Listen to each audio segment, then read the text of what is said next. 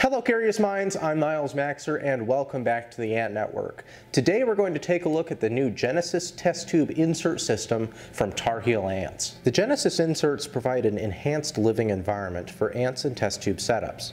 The inserts are made of a custom-fitted plastic tray, an absorbent stone material, and a light coating of substrate. This allows ants to have a better footing in the nest.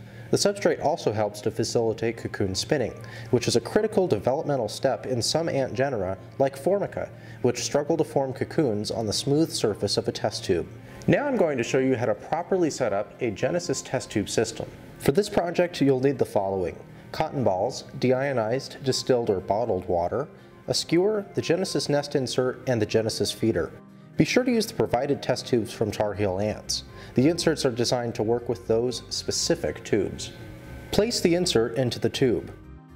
Use the test tube feeder to slide the insert into the correct position. At this point, mark the end of the insert with a permanent marker or some painter's tape. Fill the tube with water to the marker. Now insert the cotton ball and push it down until the top reaches the mark. Ensure the cotton surface is even and put the insert into the tube. Using the feeder, slide it into place.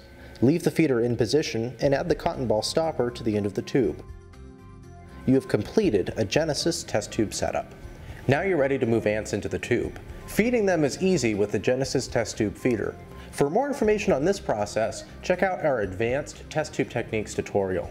The Tar Heel Ants Genesis test tube system is an innovative product that enhances our ability to mimic the natural founding chambers of ants.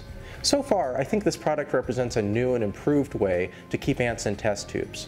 If you have any questions, let us know in the comments below. And if you enjoyed this video, give it a like and share it with your friends. Thanks for watching.